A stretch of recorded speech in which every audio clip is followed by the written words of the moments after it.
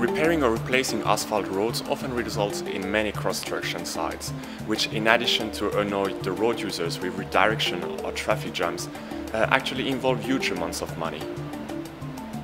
The reasons for these replacements are generally cracks inside the asphalt, coming from environmental factors or from traffic laws. Asphalt materials could actually recover their properties by closing the cracks.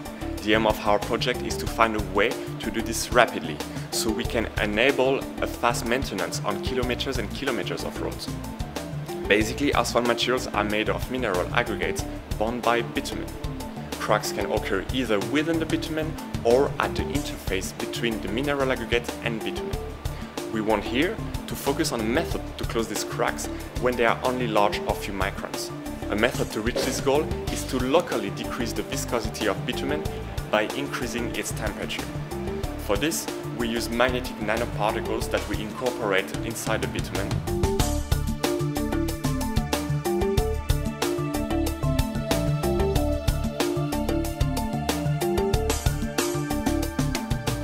Under an oscillating magnetic field, the nanoparticles generate heat and warm up the surroundings. The bitumen loses its viscosity and starts filling up the cracks by capillary flow. The challenge was to disperse a small fraction of nanoparticles homogeneously in the very sticky stuff that bitumen is. In the laboratory of Empa and ETH, we investigated ways to get a proper dispersion.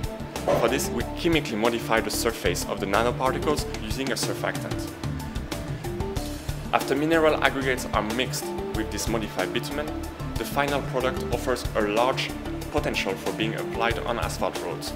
By regularly closing the cracks before they become too big, the lifetime of the road will be largely expanded, avoiding the complete replacement of the road and therefore high costs and long traffic jams.